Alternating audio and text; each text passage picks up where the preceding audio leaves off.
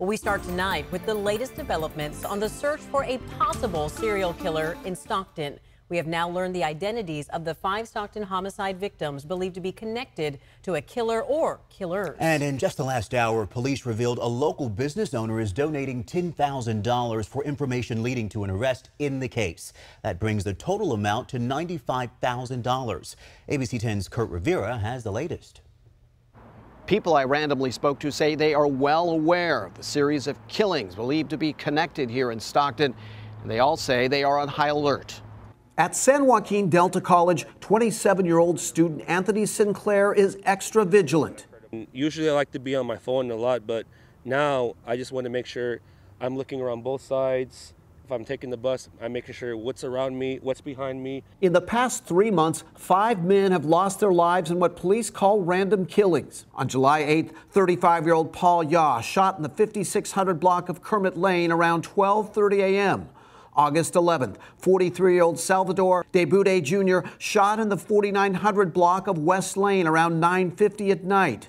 August 30th, 21-year-old Jonathan Hernandez Rodriguez shot in the 800 block of East Hammer Lane in an apartment building parking lot around 6:40 a.m. September 21st, 52-year-old Juan Cruz shot in the 4400 block of Manchester Avenue around 4:30 a.m. And September 27th, 54-year-old Lawrence Lopez Sr. shot in the 900 block of Porter Avenue around 2 a.m. Our investigators have reviewed countless hours of video, recanvassed several areas, and they believe at this time they've located a person of interest.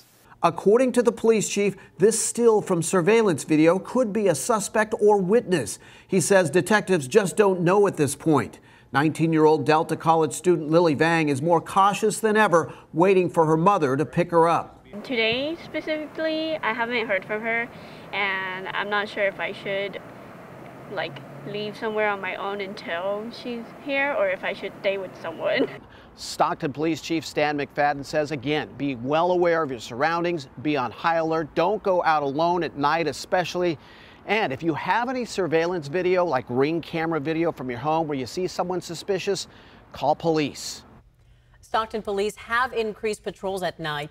Detectives and task force members specifically for this case are working around the clock. Again, there's a $95,000 reward offered for any information leading to an arrest or arrests. We are staying on top of this developing story for you. We will bring you updates on air and online.